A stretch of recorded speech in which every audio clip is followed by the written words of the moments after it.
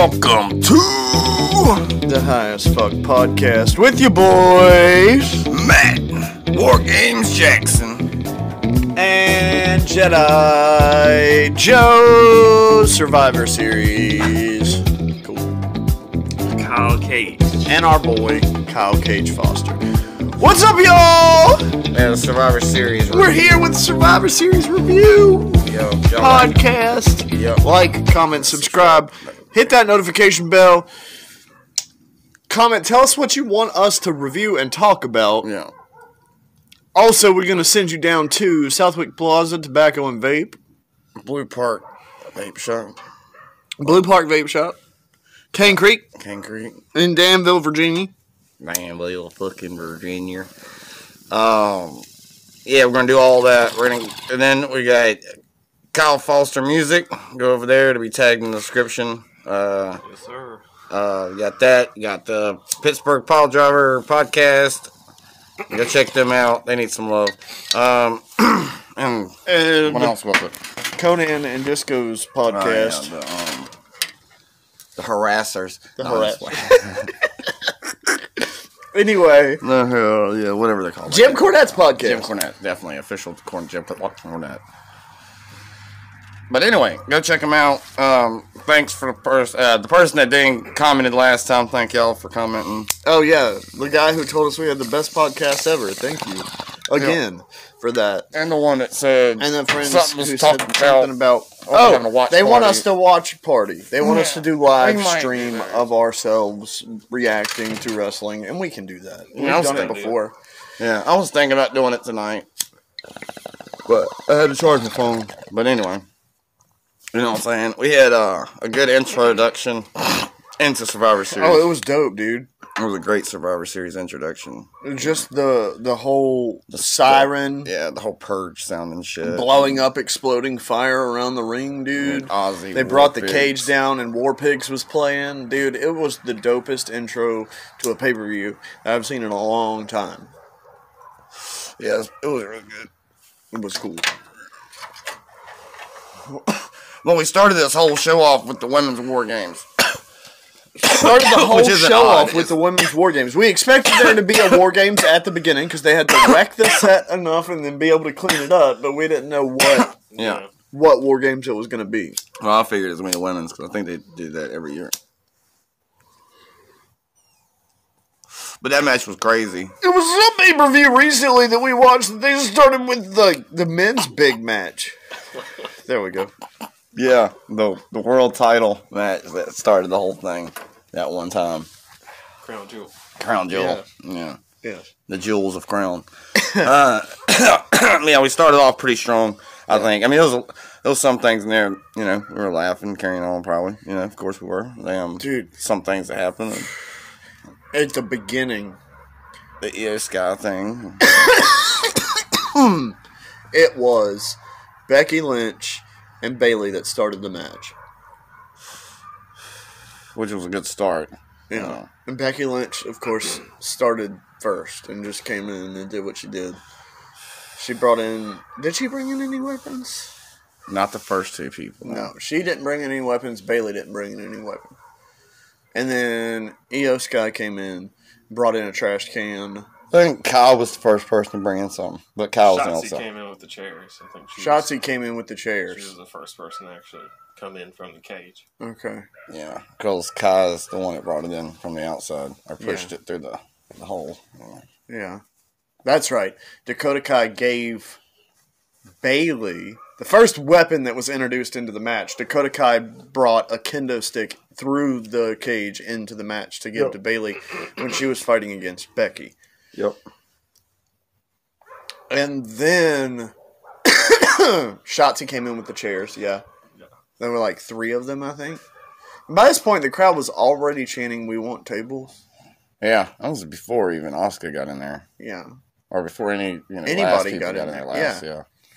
I think it was Shotzi that they started with the "We want tables." Yeah, I would have thought she would have, but, you know, her little scrawny arms couldn't pick a table up and put it in there by herself. You know? Yeah. She had no help at all. So then Kyle wasn't going to help her. we had... Yeah, so it was Becky and Bianca or not Bianca, Becky and Bailey, and then Shotzi was the first Shotzi one. and Dakota Kai. I'm not sure the order. Dakota Kai wasn't in the match. Not Dakota Kai. Io Sky. I lost. And then injury. I don't know. Bianca. Beginning and end. I know Asuka was last.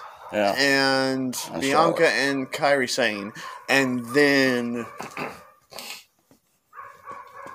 it was Charlotte was last. Charlotte and Asuka. Y'all fact check him. He's probably right. But that was the order of entrances. I can't remember exactly weapons, but I did purposefully remember order of entrances. Y'all comment down below, was Joe right? And please, fact check me on that. But yeah, we're fitting to find out. But I thought that match was pretty phenomenal to start the whole show off with the crazy shit. It was crazy. Done. Io put a trash can on her face. Put a trash can over her head and jumped off. And came off the top of the cage. Yeah. In a crossbody block. It just looked fucking. It was wild. The way she jumped off looked kind of. And then Charlotte. It was something about it. Charlotte came off the top of the cage. Did a moonsault. It almost. No, she kicked. I think she kicked the pirate in the head. I think she kicked. Yeah, she always aims to land on her feet, even though she's going to be catched. Just in case she misses. Looks awkward. Yeah. She's so tall, though. And Kyle was right. He was like, she's going to flip too early. She's going to come down. And she did. She almost came down on her feet, and she kicked the Io's guy in the head. I thought she kicked Kyrie in the face. Somehow. I don't know. I think she kicked both those girls in the face. She don't care. She's the queen. She's going to kick everybody in the face, you know? No. You know? They were all facing so they could look at her, so they kicked her in the back of the head. But yeah. Well, when the last person got in from Asuka's team, they had all these kendo sticks because Asuka went insane and just brought in everything. She brought in all 4 kendo sticks and the table that needed to be brought in. Yeah, and then they just started the war off down kendo stick swinging. Beating the crap out of. And then Becky ended up putting Bailey through a table with the rock. I mean, not the rock bottom. The Beckster bottom. Back handle slam. The Beck handle slam? No, that's the man handle slam. Man handle slam. What's the Becker? I don't know. I just named it that. What's her Becky thing, though? I don't know. Something. The disarmer?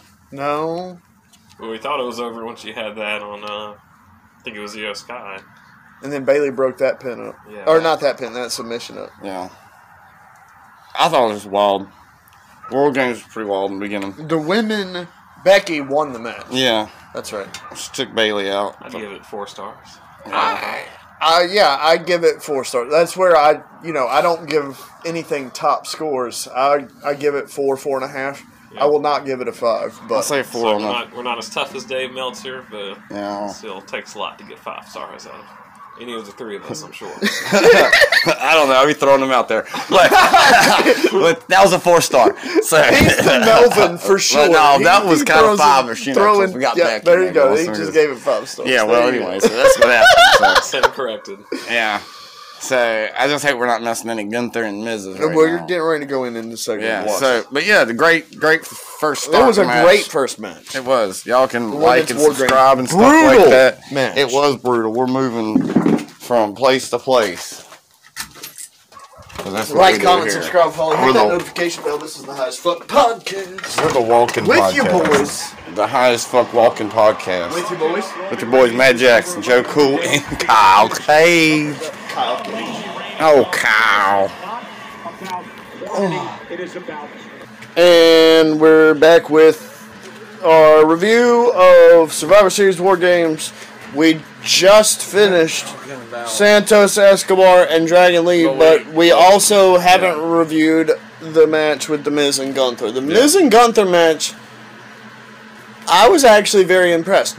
Gunther is who he is, and it's, he is very dominant. He is going to be strong. He's going to do what he's going to do. I was entertained by Miz's part of the match, so it made up for Gunther's lack of entertainment. Sorry. Well, sometimes you can have a stale face or a stink face and still get something over. And still be the most dominant force. You don't need glitz and glam, and you don't need a cartoon character to be Gunther. You just have to be Gunther. You have to wake up and breathe success. I don't think you've watched enough Walter matches if you don't think he's entertaining. Yeah, I know. If you haven't seen enough. The Will Ospreay versus him when he rippled his chest. But they slow-moed it too. It's all over the world. There's a slow-mo video out there of his chest rippling as a water. They made it all about that though with the Miz. They were like, Miz, you're just an entertainer. So you want to throw that out there in this segment, right? You gotta expect the backlash. That's what I want in a wrestler. I want somebody who's entertaining. Yeah. Who's going to make me feel something. Miz is very entertaining. Gunther just... Here comes the Slim Jim car. Who is dressed up? No, it's entertaining. The wrestling can be entertaining. That's fine. It's not as entertaining. But we don't need Gunther making a mockery of... Okay, we got sacred. Kofi and... Once we get a Gunther that acts like... Kofi and Xavier Woods, the New Day in the Slim Jim truck. LA Knight last time. He's wearing an old school Survivor Series shirt. Slim Jim car, sorry. Old school Survivor Series shirt on Xavier Woods. But if you was to make Gunther a joke, he'd probably quit. If he was supposed to be acting like R-Truth or The Miz, he'd quit. I'm not asking for that, but give me a little bit more than just walk to the ring and stare at everybody. Well, he gives you everything you need. Well, to credit the Miz, he did well for himself. Miz had a comeback, and I was very impressed. He tried to hurt Gunther with the ring. The ring general. The ring post. Blow in. Got a low blow in, and but it was then not enough. Distracted the ref. Skull crushing finale, and it wasn't enough. You're right, and it was never gonna be enough. See, he would think this is just, all of it's just scripted, you know what I'm saying? Like, oh, we can just make The Miz win. It's not like that. I mean, they could. They could, but they just can't just make The Miz win. It makes absolute, well, they Gunther sold the shoulder into the turnbuckle for all of 2 seconds. He did. 2 seconds sell of the shoulder, Brody least. what was it? Bruiser Brody. Gunther no-sold that shoulder into the steel turnbuckle. You're right. It was bad. Asshole. You were covering the mic. Oops. So yeah, that match was good. Yeah. It was. I hope the mic picked up. They heard everything. Yeah, okay. Well, yeah. Ended with the Boston Crab. Boston Crab. Yeah, and he tapped out like a weenie. Miz was pretty quick. Close to the ropes and crawling towards the ropes, and Gunther pulled him back into the middle. Full hand. He had to do the little tiny, baby tap out and shit. See? He proved our point without us having to really prove the point that we're trying to make here on The Miz. He made it himself by tapping out the way he did. Roll it back. He hasn't won a singles match in roll 20 years, back too. too. Yeah, okay. Yep. He's as worthless as foreskin. Better luck next time, man. Better luck next time, Miz. It was expected. You're not Gunther has been dominant, and he will continue to be dominant. I see Kaiser getting it before anybody. Ooh, that would be interesting. I've seen that rumor. A nice breakdown in the Imperium, and Kaiser takes over. Kaiser's the second toughest out of the rest of them. He's been losing some, but I mean, comes with the territory of wrestling. So gonna start with Vinci and then go to Gunther, or is it gonna? I think I don't know. I just feel like Kaiser is next to him in the Continental Championship. He's taking enough shit from Gunther. It's interesting to see where they're going with that. I just don't see Imperium breaking up. They've lost members, but they've never broken up. So then Kaiser goes on his way, and then they bring in another Imperium member later. That's why I say Kaiser deserves it, because Kaiser stuck with Gunther through the name changes and all that. Even Giovanni did, but Giovanni broke away from the group, did his own thing as Giovanni Vinci. So he did that by himself. That was a solo thing. And then when they brought him back in the Imperium, they just left his name the same. Because everybody knew it was Fabian Eichner anyway. So there was no point in going back to Fabian Eichner. And then change him from there. His name was already changed. So then we were like, well, Kaiser's got to change his name. And then Gunther had to go from Walter to Gunther. Kaiser, I don't remember what Kaiser's name was before. It's the only one I can't remember his damn name. I don't know. But I know Fabian Eichner and something, but yeah. So That was a good match. Then we had Santos versus Dragon Lee. Yeah. And that match was pretty damn good. There was so much in that match, dude. I wrote down a lot of stuff. So we had a Hurricane Rana off the apron straight to the outside, like right at the beginning, early on in the match. Hurricane Rana. Dragon Lee jumped Hurricane Rana Santos off the apron and then proceeded to turn around and suicide dive straight out of the ring onto him. That was pretty dope. Dragon Lee running need, got a two count. Santos took a super Hurricane Rana off the top rope. They were both on the top rope. That was pretty dope. It was close being messed up. It was close. Dragon came through with a tilt-a-whirl in a run-through, and Santos, and powerbomb Santos with a sit-out powerbomb. That was pretty dope. Yeah, I like that. It was a good one. They did the same spot. Santos, breaking Ray's leg. Dragon Lee avoided that. That was pretty early in the match. Oh, Santos tried to rip off Dragon Lee's mask. And we know that is a big no-no in the Mexican culture. That was a quick way to get heat. To get heat, the crowd started chanting "asshole," and you couldn't understand actually understand what they were saying. But we thought they were chanting "asshole," which it was an asshole move. Mommy. Dragon Lee, no, Escobar won the match though between Dragon Lee and Escobar. It was a good match. Yeah, you hit him with the two moves. South of the border destroyer. South of the border destroyer. South of the border destroyer and Katie Williams to be proud. The Canadian destroyer. What did you notice a difference between the South of the border destroyer and the Canadian destroyer? I didn't catch it if there was. I think he just named it different because he's from Mexico. Yeah. Rhea looks like a Manson. Look at the makeup. I told you, she is the female Marilyn Manson, dude. She smeared it like Manson did. I don't know. It looks really dope. It's really metal looking, dude. Yeah, Rhea Ripley's out here looking good. It was free. Smoky. She got a smoky lip. So Rhea Ripley versus Zoe Stark. Rhea and Zoe starting out. The entrances. Looks like she has some Shawn Michaels gear going. It's like a black Gunther with. Oh, not a black Gunther. A black Joker is what I meant. So Gunther came out of my mouth because I was thinking we just saw that. A black Joker with her smoky lip side. The smear. Alright. Yeah, she looks good. We will be back. Simultaneously. And we're back, guys, and we want to like and subscribe and all that stuff. This is a very exciting Survivor Series here. WWE gonna put on a show here. Like, comment, subscribe, hit that notification bell. Tell us what you want to see. There's one thing that happened. It's better than the rest of the card. Talk about the best thing that happened last the show. What the wait? The wait.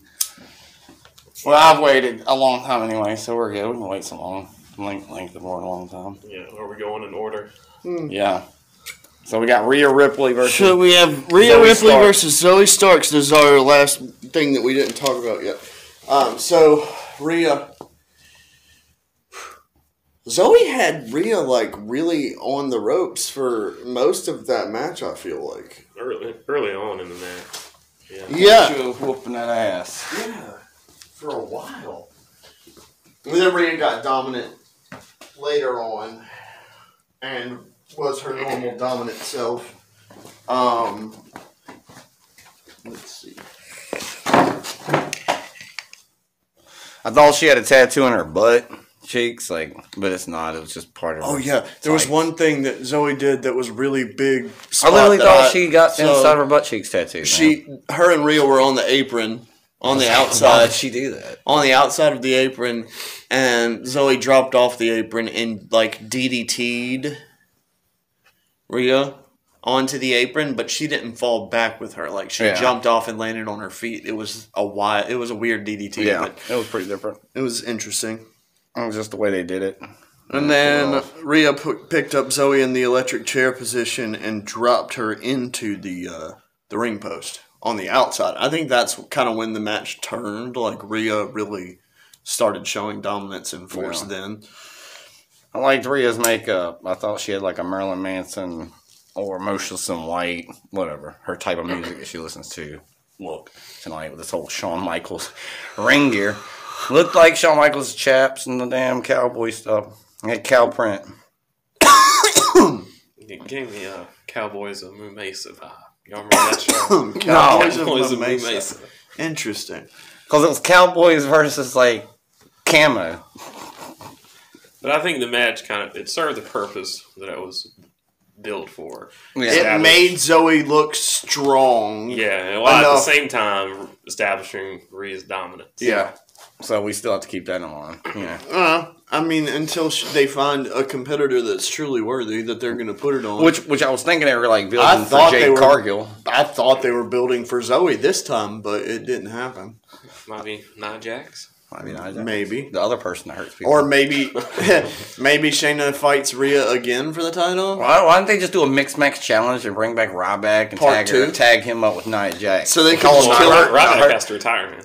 Yeah, Ryback. They call it the Hurt Business and actually hurt people. That's the whole point of their tag team. Yeah, they're just the cleanup crew. When WWE doesn't like anybody anymore, they just put them in the ring with them. Like the 3 minutes warning or whatever it's called. Rosie and Jamal. Eric Bischoff's like, get them.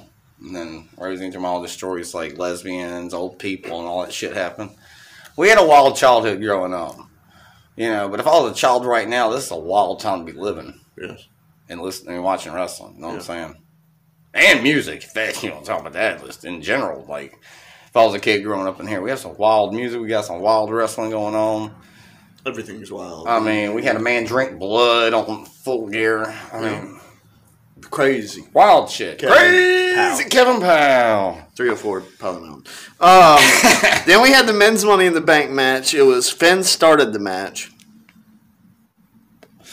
I felt like there's supposed to be more. Seth came in and started the match. More on this show. Like, I could have swore we talked about Solo and LA Knight. That must have been in another pay-per-view, dude. Thought we talked about on the predictions. We probably talked about Solo and LA Knight because we had just watched it on the prediction. I have no clue, but either way, and then there was that Shinsuke thing we thought, which, So Finn and Seth started it for the Judgment Day and the Good Guys team. Yeah, Seth and Finn Balor. Yeah. And of course, no sign of the fifth member. Right. Nobody came out with the Good Guys. Yeah. Are we just calling them the Good Guys? Yeah. Because they didn't have a team name, dude. They weren't the Judgment Day. They were, what, Team Orton or something they called them? Team Orton. Yeah. Team Cody, whatever you want to call them. Yeah. They came out there with nobody. They came out there with all four members. They came out with all four members except for the mystery. Which we all know was supposed to be Randy Orton. But everybody said it was supposed to be Orton. And on Monday Night Raw, Cody made it clear that it was supposed to be Orton. Yeah. But then we were still, when we didn't get them coming out there standing in the cage like normal, then we had speculations of somebody else. Yeah. And then the third member that came in was JD, and he brought in 2 kendo sticks for him and Finn to whip up on Seth. Yeah, they were taking him to Whippingstown. And they caned him. They caned him. It was a caning. Another caning. Yeah. We had a lot of canes in us, We're a lot of Singapore canes. Well, at least they weren't snorting cocaine like NWA did. Billy Corgan's show, they had cocaine on there. Yes, I heard. Yeah, it's wild. It's all over the place. I think their CW spot. Yeah, they were trying to get TV, yeah. I think they still can, There's a lot of TV shows that have the usage of drugs, but I don't think it should be on wrestling. Although, did they have that drunken match, too, where John Moxley was in there, and you had to take shots. Every so often, you had to take a shot. Yeah, they were Kane Rollins. Then we had entrant number 4 was Jay for the next in the match. This man kept up with everything. And he came in and did some stuff. Evened it out. Evened it out a little bit. Made it safe for his team, Cody. Thought we were in war games. Safe enough, dude. And then we had disagreement. Because McIntyre wanted to come out there. But Damian Priest said, no. You're right. Plan. You're right. Sticking to the plan, I'm going out there. Whatever that was. Yeah, whatever Judgment Day hadn't planned. I mean, they had something planned. They had something planned, but that plan did not work. Yeah. Anyway, Damian Priest planned to let Drew... I wrote that down, so I put Damian Priest came out, but there was a plan to let Drew come in first, like you said, and then Damian came in instead and was like, yo, stick to the plan. Sami Zayn came in and brought in a table. That was the next thing. And then he pulled down a steel pipe from the cage that was holding the cage together. From, like, the actual, like... Yeah, the top of the what do you call it? Yeah. Structure of the cage. Well, not the rungs. That he pulled out. Yeah. And then we had Drew McIntyre come in with... He didn't bring in any weapons. Big super kick from Jay, and then Cody and Jay did a 1D. So Jay threw, I guess McIntyre up. Oh. Threw him up like he did, and then Cody came in to do the Cody cutter, I guess, probably, with a 1D. It wasn't Cody Jay, did. It was Jay. Yeah, Jay and Zayn. And then... Was that the one Zayn D or something? Yeah. Cody came in. Didn't bring in any weapons. Fought with them and evened it out again. It would have been funny if, like, Cody Rhodes would have brought in a sledgehammer. Going back to the AEW thing. And then Dom came in to fight out his part. Looking like a young Eddie Guerrero out there, boy. And he started to do the Three Amigos. He went to do the Three Amigos, and somebody stopped it. Well, it quickly turned into All Judgment Day. Yeah, it very quickly did. And they took over and were running everything. Roughshod. Triple choke slam. Yeah, two guys, three guys. Two guys, choke slamming three guys. Yep. Didn't even see the Brothers of Destruction do that. It was Drew McIntyre and Damian Priest, yeah. Choke slam. Triple choke slammed Sammy. Cody and Jay, maybe? Yeah. Yeah. Pretty sure. Seth. I don't know, somebody else was laid out, because obviously you're missing one. Yeah. I don't remember who it was. Seth got put out through a table. Yeah, that's right, yeah. At some point. Table, yeah. Oh, he got razor's edge through a table by Damian Priest. Yeah. And then could have been anybody else. Just when it seemed like all was lost, Randy Orton's music hit. Well, before that, before Randy Orton came out, Rhea Ripley came out. Rhea Ripley, that's right. She tried to cash in. You're right. She was trying to cash in for Damian Priest. Yeah. And that didn't go so well because Randy Orton's music hit. Exactly. Yeah. That's it. That's what happened. You're right. I bet the crowd was on the edge of their seats going, Randy's a no-show, but he's coming. Rights. Just had gotten slammed through the table with his broken back, and Rhea tried to cash in the Money in the Bank. Yep, while then Seth Randy was out. Stopped it. Yep, which saved Seth Rollins. Yeah. And we heard the CM Punk chants. We heard the Randy chants. Yeah, we heard CM Punk chants, Randy Orton chants. Pretty much, we heard that in the Charlotte match, I thought, too. Yeah. CM Punk chants, and we've heard CM Punk all through the show, and Randy Orton at that match. So people were like, people were like thinking maybe if Randy Orton's not showing up, that maybe CM Punk's going to take his place or whatever, but that didn't happen. Randy Orton came in, finished the thing. He took over, RKO'd people. Yeah, we had JD go off the top of the cage into an RKO. Yeah. Amazing moment. Amazing moment. Yeah. Yeah. It was a good spot. Randy picked up somebody and threw him to Cody. Cody crossroads him. Yeah. And Cody won the match. But there was also that one spot where they paid homage to Orton. They all DDT'd as Randy Orton the came Viper into the DDT or whatever it's called. Ring. They all did the Randy Orton DDT. I can't remember what it's called, but yeah, they all did that at one time. That was synchronized. That was pretty good. Yeah. So and then they won the match. And they're all celebrating. Show's over, right? Right? The nameplate came across the screen and said, like, up next, press conference. Yeah, they ended the pay-per-view. It was legit, and they were just supposed to fade to black. Yeah. I wonder how many people turned the TV off. Yeah, I would have just been like, the nameplate comes, they fade to black. Like, that's what happens. Yeah, so I bet Jim Cornette's going to have something to say about this because they didn't book his boy right. But CM Punk comes out, boy. The music hits. We got the same music he just was using in AEW. He's taking that music everywhere he goes now. He's friends with the band, so why wouldn't he have that music? He takes it everywhere he goes now. Same thing with Edge. Sold him the rights and won't sell anybody else the rights if he's friends with them. Yeah. And so he comes out, and we got the whole, like, he kneels, does the whole clobbering Tom thing, and he's looking better than ever. I think he looked better than he debuted for AEW, bro. Him and Orton both. Mm-hmm. Yeah, they look both phenomenal. And all we needed from CM Punk tonight wasn't for him to be in a match or fight. The only thing we ever just need from him, just show up, boy. Just show up, hit your music, come out there, dance a little bit, fucking do a snow angel in the ring. You know, simple stuff. That's all he has to do. Go out there and just do a snow angel. And I'll be fine. Weekly though. Snow angel every week, okay? He's got to come out there and say a couple words, piss some people off, do his thing. Talk about ice cream bars. GTS somebody. Like, just do your thing, and I'm good for it. I'm here for it. I'm here for everything he's got to do. I don't care if he wrestles or not. Well, I know we all don't like CM Punk. Yeah. But it'll just be interesting to see what happens. Yeah.